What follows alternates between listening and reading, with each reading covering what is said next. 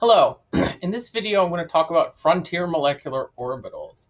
The frontier molecular orbitals are defined as the highest occupied molecular orbital. That's the molecular orbital that's highest in energy and has electrons in it.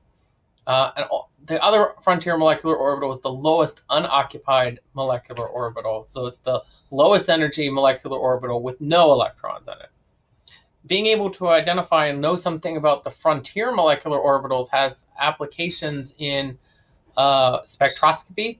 Electrons transitioning between the HOMO and the LUMO are responsible for the energy differences observed when conjugated molecules absorb ultraviolet or visible light, and also to help understand the mechanism and behavior of chemical reactions, where organic chemists who specialize in this area can learn something about the nucleophilic behavior of a molecule based on its HOMO, and something about the electrophilic behavior of a molecule based on its LUMO.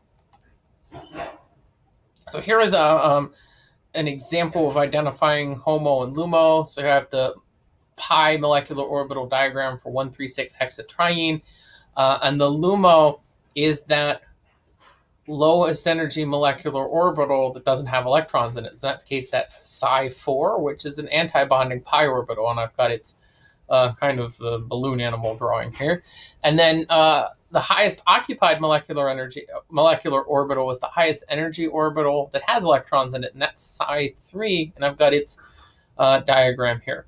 Being able to know something about these orbitals will help understand paracyclic reactions in general, and that's a subject for another sequence of videos. But we can understand all manner of reactions. And so, for example, the enolate ion, which the simplest of them is shown above, is a ion in which you have an oxygen that's an anion attached to an alkene. And these things are nucleophiles, and you might expect them to be nucleophiles at the oxygen atom, but in fact, they're nucleophiles at the carbon atom. And if you look at the HOMO orbital for that enolate anion, the HOMO orbital has a large lobe at the carbon atom and a smaller one at the oxygen atom.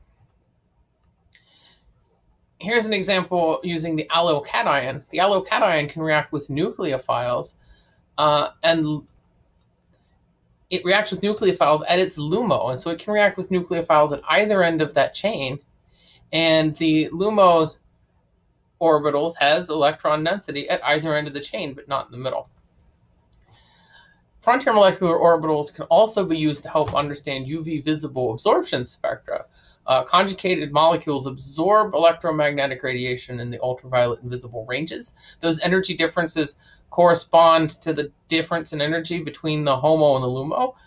So when this occurs, an electron is promoted from the HOMO to the LUMO. And so my orbital diagram on the left represents the ground state of the molecule. Every electron is in its lowest energy possible orbital.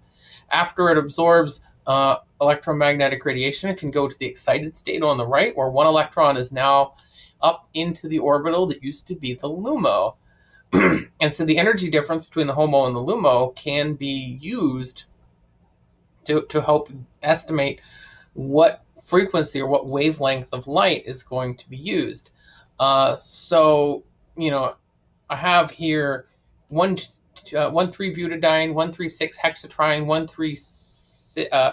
1,357 octatetraene, and their lambda max, so their wavelength of maximum absorption, and you can see that it increases with increasing conjugation. And remember that wavelength is inversely proportional to energy, so that means that the energy difference between those energy levels is decreasing. And so it goes from 217 nanometers to 290 nanometers as you increase conjugation. And I have over here on the right side an equation that represents the relationship between the energy change, the energy levels n. So these are kind of like your quantum numbers for atomic spectra. Planck's constant h, the mass of the electron m, and L, the length of the conjugated system. And since L is in the denominator, the longer the system, the smaller the difference in energy. The smaller the difference in energy, the longer the wavelength in light.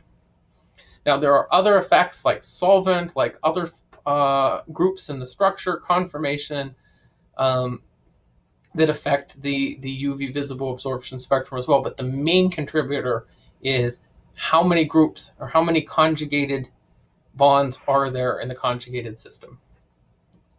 This concludes my video on Introduction to Conjugated Molecules and Molecular Orbital Theory. Thank you for watching.